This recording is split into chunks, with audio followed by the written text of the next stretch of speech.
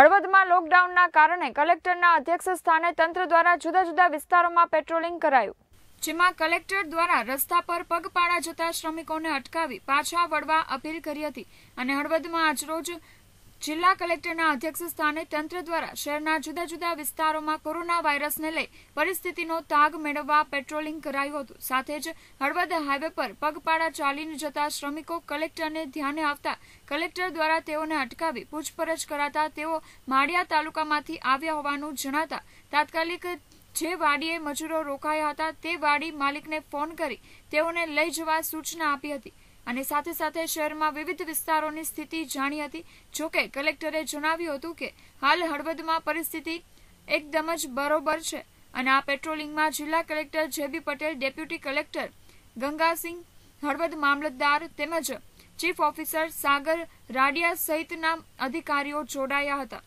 Mayur Raval, KTV news, Halvad.